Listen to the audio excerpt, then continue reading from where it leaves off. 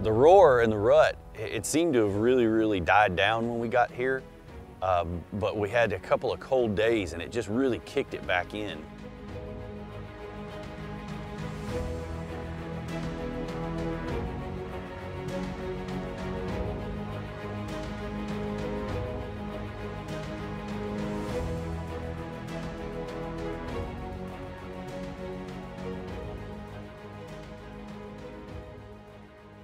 Can you hear that?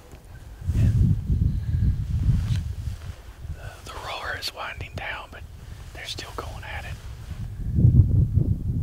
There's a couple roaring up there. Got a few in here.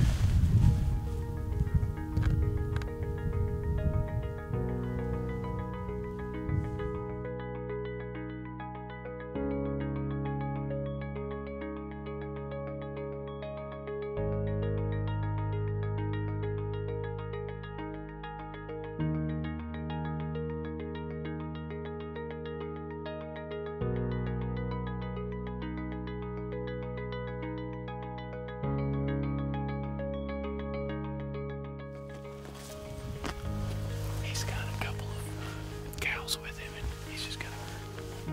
He's really wild.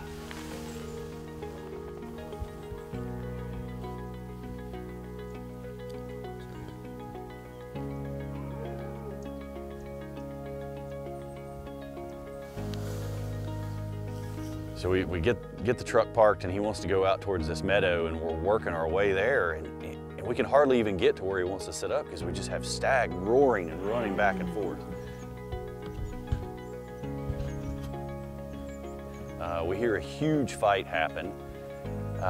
So as we're trying to get to the meadow we want to, one of the shooters that we had spotted from far away, we see him just run, just barreling across the field, just roaring.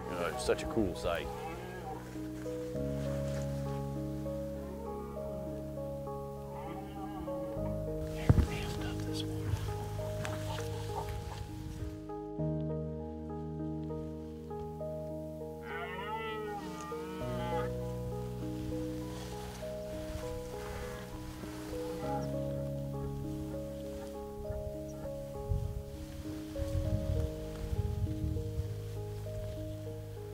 So Lobo gets us set up on this nice little spot on the meadow, and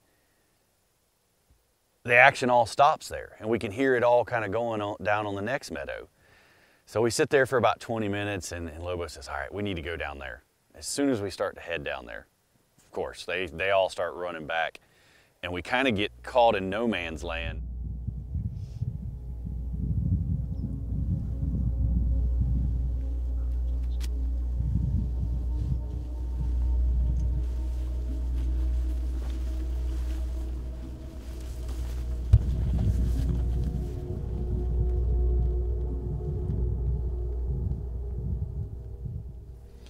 So we're down in this little ditch. Before we can even get set up, these two stag, one runs right by us and a little bit of an older one, but still real young. He comes and he walks about 15 yards from us and stops right there. So we're all frozen, and he spots us, stares at us for a little bit, and starts taking off there.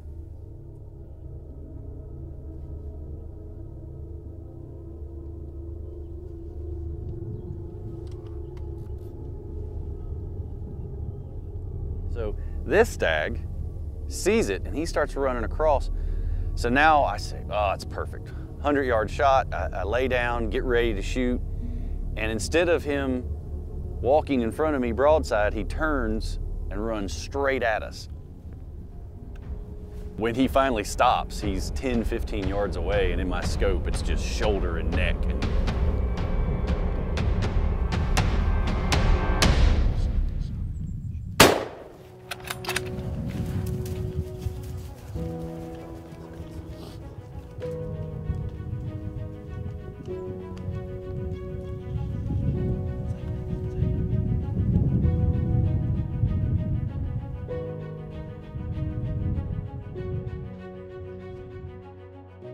it was crazy. I mean, if he had to come much further, he would have run over us.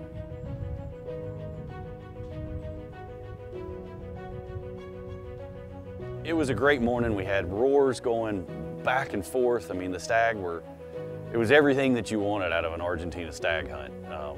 One of the most exciting hunts I've ever, I mean, it was almost so chaotic, we just had trouble getting set up, but it was a lot of fun.